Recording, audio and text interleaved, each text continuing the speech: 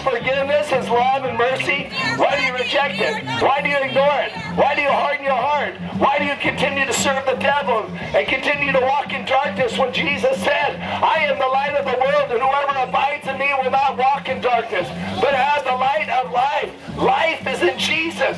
Jesus is the way, the truth, and the life. Have blotted out and forgotten is to look to Jesus who suffered and died for you on the cross. That is having faith alone in Christ alone, not in your good works, not in your religion, not going to church, not reading the Bible, not saying a prayer, not doing all these righteous deeds. Oh no, it's faith. Believing. Simple. It's simple. Faith in Christ. Where you walk with Christ. You commune with Christ. You're friends with Christ. You fellowship with Jesus Christ.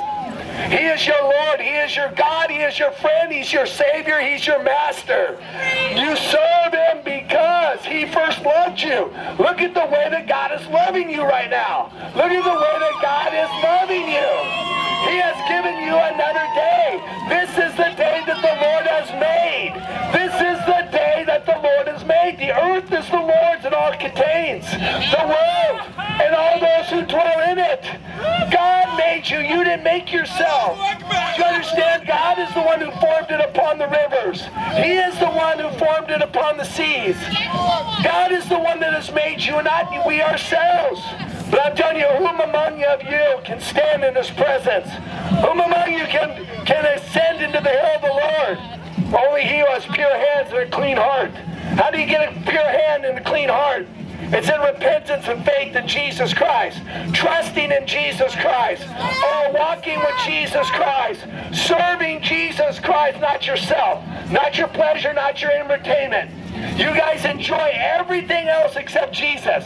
You have idols. They're idols. That thing that gives you that satisfaction for that moment. See, sin is fun for a season, and then it bites like a serpent, and you believe. Then you will serve Him.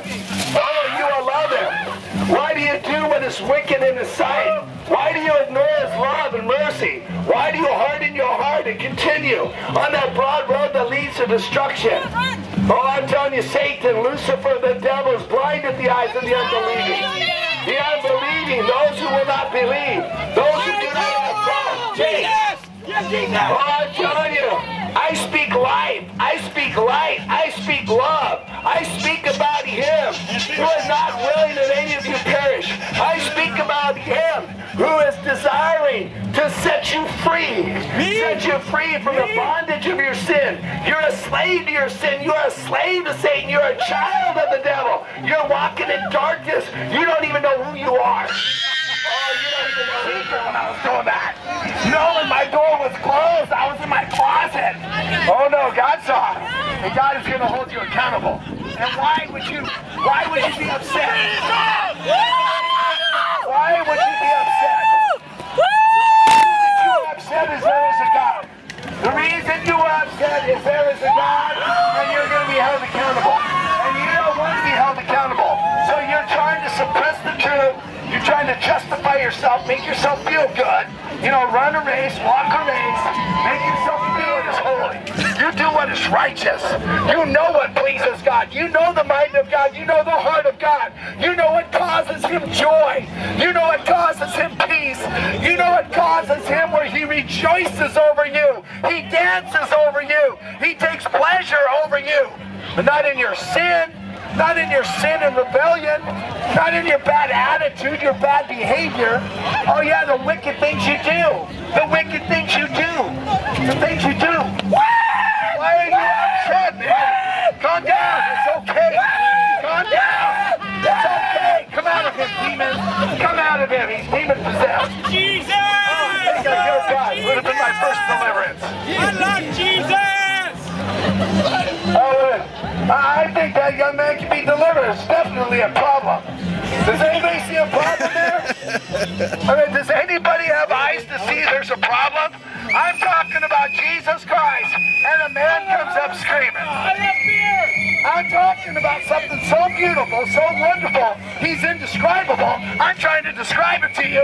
I don't even know how to describe it. I need a revelation from God that He would come right now to you. Oh, that would be great. Look, if He would come to you, all these sinners walking walking down the street, I'd be excited to you. No, you can be saved. You can be saved. And you can be normal.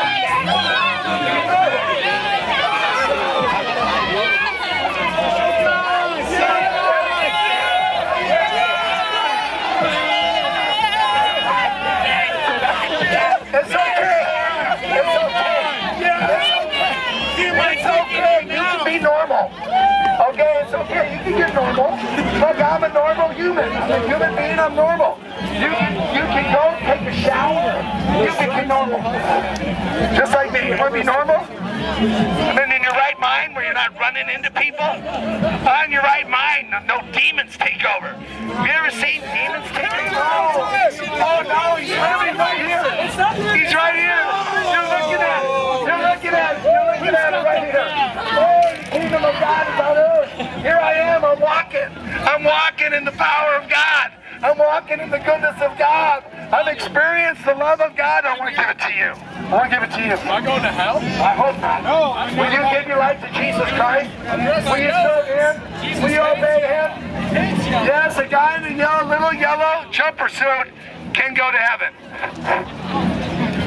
Not too difficult for God.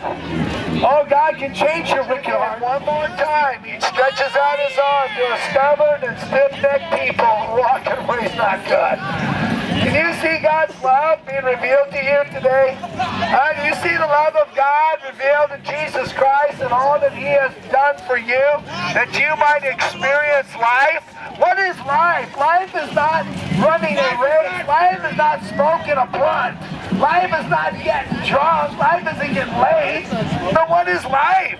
What is life about? Oh, Jesus Christ said, I am the way, the truth, and the life. That in Jesus there is an abundant life. What is an abundant life? It's not about money. Oh no, it's not about how big your house is, what kind of vacation you go on.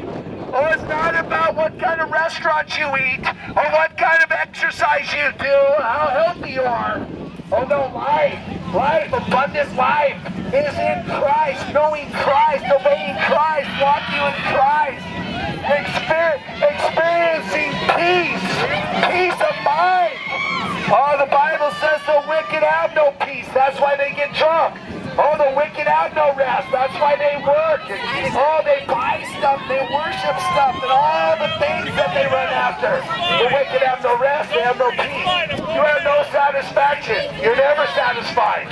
You're never content. You're never at peace. Because the wicked have no peace. You have a wicked heart of unbelief. You have a wicked heart of unbelief because you have chosen to reject God's love and mercy. You have chosen to ignore His hand that stretches out to you that you might be forgiven, that you might be set free, that you might not spend it as beautiful as Jesus Christ. You want to see what is beautiful? You look at Jesus Christ. You want to see what is ugly? Look in the mirror. Fear is not to Jesus. Fear is not the way to please love. I love Jesus. I'll tell you, when I look at myself in the mirror, it's ugly. Especially when I don't have clothes. That's really ugly. But I look at Jesus because He's beautiful. I need Jesus. That's why I say thank you, Jesus. My life circles around that which is coming, which is beautiful. Then I get a new name.